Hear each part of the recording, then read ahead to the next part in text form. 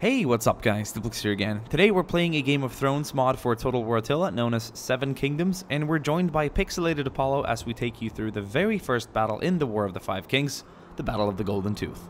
Leading a host of 30,000 troops from the Westerlands, Sir Jaime Lannister is ordered to attack the Riverlands by his father Tywin Lannister. The assault is intended as retribution for the abduction of Tyrion Lannister by Catelyn Stark, a daughter of House Tully, the ruling house of the Riverlands. The Riverlords gathered to defend themselves at the Golden Tooth despite being heavily outnumbered. Don't forget to visit Pixelated Apollo's channel, you'll find a link in the description box below. Stay tuned for more videos like this one, and be sure to leave a like and comment if you enjoyed the battle. Alright, here we are. Welcome to the Battle of the Golden Tooth. How are you doing, Apollo? I am doing well. I'm very excited to see this battle in action. And we got some pretty cool houses here in today's fight. We do. We got, on my side of the current camera view, we have House Tully. Historically, so to speak, it was the Riverlands led by House Tully, but the two main participating houses were House Vance and Piper. And on your side, we've got Brax and House Lannister. But there were actually 7 houses in total below the Westerlands, as they're called, that was led by Lannister in the battle. But yeah, that's true. There's a lot more houses, but unfortunately there's only 2 houses currently in the mod, so we'll have just the 2 representing the 7 or 8 that are on the battlefield. But it looks like Lannister, they are pushing up a small, almost like scouting force. Yeah, I was just about to mention that. It is indeed what they're doing. I think them being Lannisters and cocky and proud, they probably underestimate the Tully forces that have sallied out to try and hold the mountain passage. Do you see the mountains there in the background, Apollo? Oh yeah, yeah. Looking very good here at the Golden Tooth. It's a little foggy, but you can just see them. They're there. It's a very cinematic battlefield. I'm loving this battlefield. And there goes the archers. Yep. Letting loose. The crossbowmen seem to be under fire right now, so the Lannister are gonna send them up, I guess, get a little closer. The range might not be as good as a good old trusty longbow. Yeah, or they just want to really, get that penetration, cut through that armor with those crossbows. Get close and personal. Yeah. Oh man, they're about to fire. Oh, some gruesome hits there. There we go, returning fire from Lannister. A shield wall has been formed by the Tully swordsmen up front, so they're ready to receive whatever's going to be coming up behind those crossbowmen. Very nasty skirmish going on. So the Lannisters deployed about 30,000 men. Not the Lannisters alone, but the Westerlands led by the Lannisters at this time. Yes. The Tully forces, also known as the Riverland forces, were probably about below 8,000. That's what a lot of people say for sure. Now, this battle was never actually shown visually in any of the episodes. But it was actually the first battle to kick off the war, so it is a very crucial one, despite not being shown. Yeah, you're right. It's not exactly clear how many troops they had, but we do know that Lannisters. It was less than 8,000. Yeah, and they had tons of troops over on the other side. But we got our first advancing troops here from Lannister. We got some common swordsmen. They're going for a charge. We got our first charge. Oh man, look at this.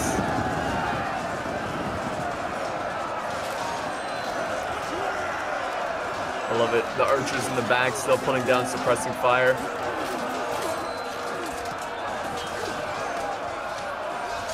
It's a gruesome encounter.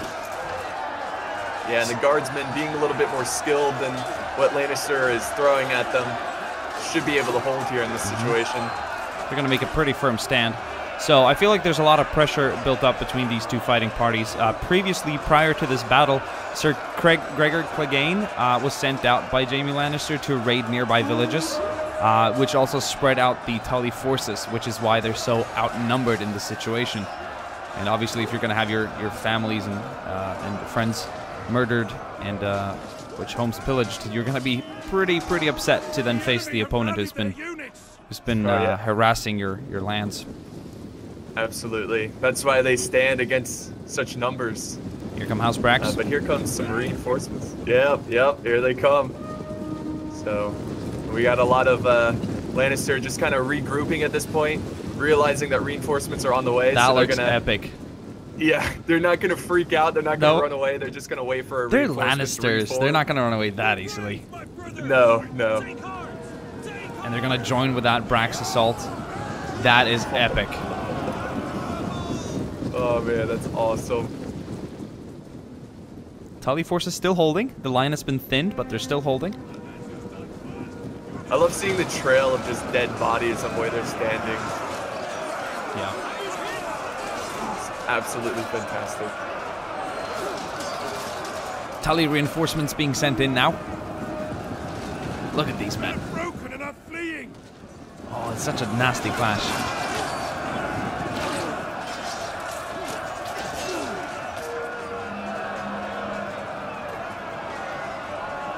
I don't know what you're currently looking at, Apollo, but the force back there is so massive.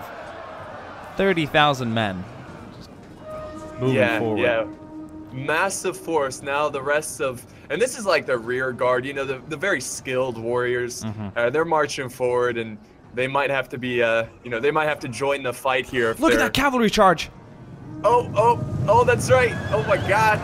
Tully forces. Out of the forest, out of nowhere. They were a little more prepared than the Lannister forces thought, and they're going to be catching that Lannister cavalry off guard. Very cool. Yeah, I mean, to be so heavily outnumbered, you got to have some tricks up your sleeves to try to bring down the numbers, yeah. Otherwise, I don't even think you could expect soldiers to stay and fight. No, absolutely. While that cav fight continues, the Tully line is going to be reorganized and reformed.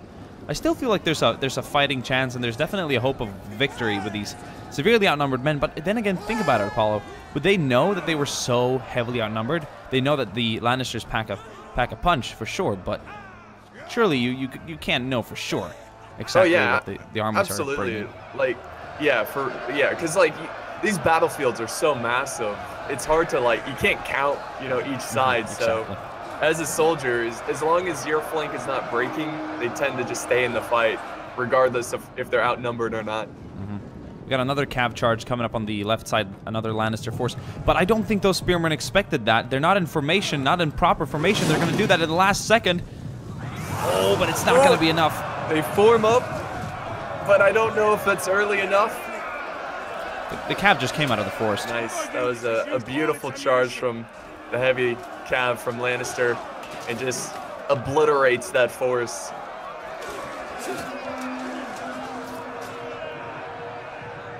Ooh, Tully cavalry joining in as well. Yeah, the general going in.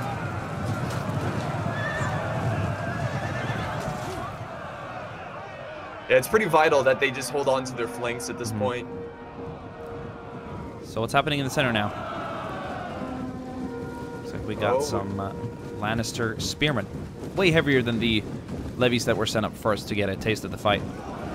Yes, more professional. Look at this charge now. Troop.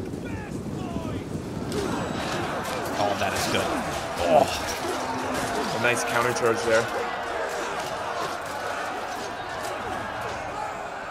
The cavalry fight continued. Looks like Lannister cavalry survived for the majority of the part, but I think some of them are retreating now. Some Tully spearmen have joined the fight. It's unclear what's going on right now in the heat of the battle. It's very unclear. Yeah, we do know that Lannister's setting up those the spear reinforcements, and it just seems like it's going to be very difficult for that cav to be able to hold this flank. Certainly. It also looks like the center has more or less collapsed. The Tully fighters don't seem to really make a stand here. Let's see if they can reorganize to kind of make some kind of attempt to hold back the Lannister forces. But if you look back there at what's advancing, it's just, this is kind of the point of this. It is the starting battle, and it is supposed to be an absolute crushing victory because of the circumstances of the attack, being Catelyn Stark's abduction of Tyrion. When Tywin Lannister sent out Jaime Lannister and 30,000 men, he expected a crushing victory. This was a revenge fight, not necessarily a huge strategical move, but more in revenge of the abduction. The defenders were able to kind of hold the center for a little bit with the help of the general. So he's trying to reform quickly because we got another line of reinforcements. I mean, I could imagine the defenders just kind of looking out in the distance, and they can't really see clearly, but every once in a while they'll see a fresh line just show up, and how demoralizing that has to be. And I think the main body of the army, which is still back there, is starting to become a little bit more visible now, and that's got to add to the loss of morale. And talking about that, these guys are having it. I think they're heading back to River Run right now. Oh yeah. Yeah. Yeah, they realize the numbers are endless and there's no way they stand a chance against this force. The general called for a retreat. He's returning with his cavalry as well. So they're heading back to River Run indeed. And I guess another day. Apollo will be seeing a siege pretty soon. Yes. Which I am pretty excited for. Look at that. Yeah, it's going to be pretty cool. Just to see like what happens next. So we're planning on covering pretty much every single battle that we can from start to finish. You know, to add a sort of lore touch to the fighting, it kind of makes it all funnier, in my opinion, than to just kind of like do a random battle. So hopefully everyone's been enjoying this. It's been a pretty quick but a good starting battle to kick off this hopefully decently long-lasting series. Look at that frickin' horde marching up there. I know, as they run off into the sunset. I'm gonna take a look at Jaime Lannister while I can. Yeah, so you know Jaime's feeling pretty good right now. Clear victory. I don't think he expected anything else. But still a good fight. The Tullies definitely put up a struggle. Oh yeah, considering their numbers and the force that they had to face, they did well. I mean, yeah. I mean, they were that was a small force, but they were skilled, and they couldn't hold back against the endless numbers of this massive force. No. The men are broken and are fleeing. Well, I think that pretty much sums up this fight. Do you have anything to add, Apollo? I'm ready for the next one. That's all I have to say. Cool. So everyone, don't forget to once again leave suggestions and feedback in the comment section, and of course, depending on where you're watching this video from, either it's my channel or Apollo's channel, be sure to check each other out. We might in the future do take turns and upload only one video of the battle per channel, and then we'll just kind of take turns and you know, so people have to go back and forth. But we'll find out how we do. Yeah, we'll see what we'll do. Yeah, cool. Yeah, this is good fun. Really good fun. All right. Hope to see you guys soon again. Thanks for watching. Bye.